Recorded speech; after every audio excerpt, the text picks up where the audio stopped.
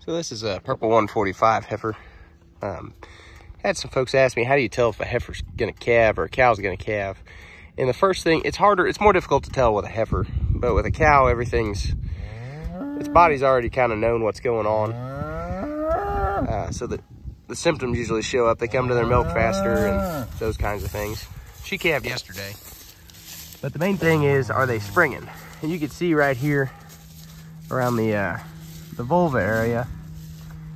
I'm not sure what the proper term is. I'm not a vet. But they will start to droop there quite a bit.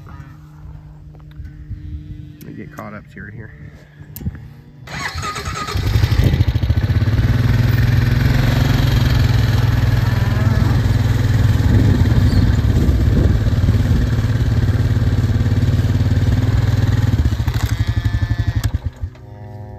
She just had a great little calf there. I'm super excited. Always want to make sure they nurse.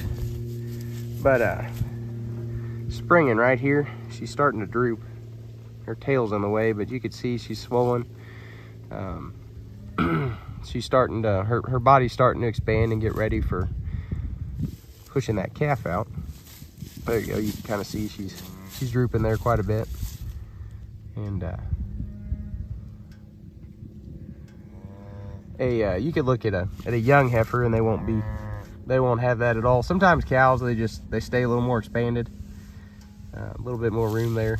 But the other thing is udder, and on these, seems like most folks have a little bit too much milk in their cow herd and a little bit too much udder.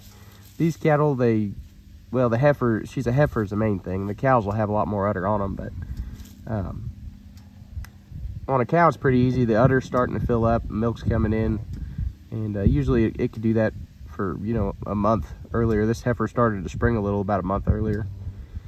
I've been watching her for a while, but she has swollen up in her udder, and of course she's been nursed down. This little guy's working on her, but a cow's really gonna puff up. So those are really the two things that we're looking for. Is the udder swelling, and then what we call springing here, and those are two signs they're getting ready to calve. Hopefully they're in good body condition. You want them in body condition 5 at calving, and that's super important. That way they get bred back and have enough fat to go through the winter and carry that calf. 6 if you're fall calving like I am, probably not going to hurt them at all. Maybe even a 7 if you really like your cows or you're really having a good year. We've been pretty dry. But she ought to be able to do it. She's sore. She's kind of limping. Anyway, I moved the cows out of here yesterday. We're going to take them back over up to that corner and push them out over there. And I want to get that done before that calf runs off in the woods. But that's what we look for when they're calving, springing and udder.